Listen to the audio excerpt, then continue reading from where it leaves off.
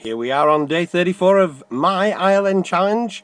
That's 90 videos in 90 days to help you to build your online business, especially your ILN online business. I'm looking at a book at the moment by Alan Pease, and he says that questions are the answer.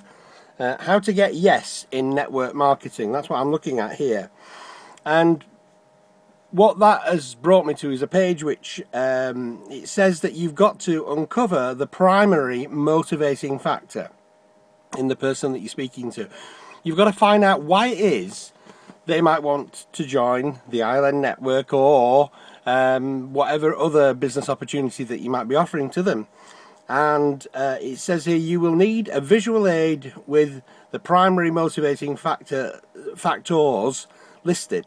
This list can be on the back of your business card, in a prepared visual aid, or on a pocket-sized card. And here's the list.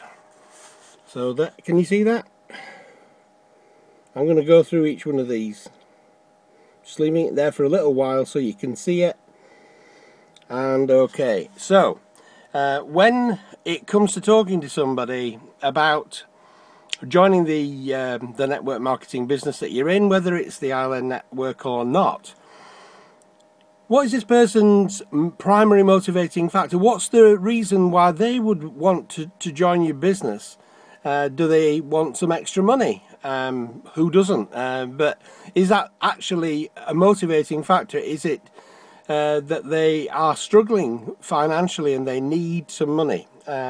Financial freedom. Some people they're okay financially, they can get by with the income that they've got, but they don't really like the way that they've got to get that money. They don't like their work, and so if they had financial freedom and they didn't have to go to work, then that would be a real blessing to them, and that could be their primary motivating factor.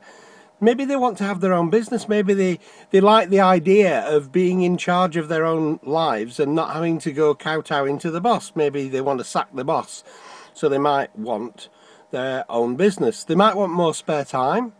Maybe they're working long hours, and maybe they've got 2 jobs to make ends meet.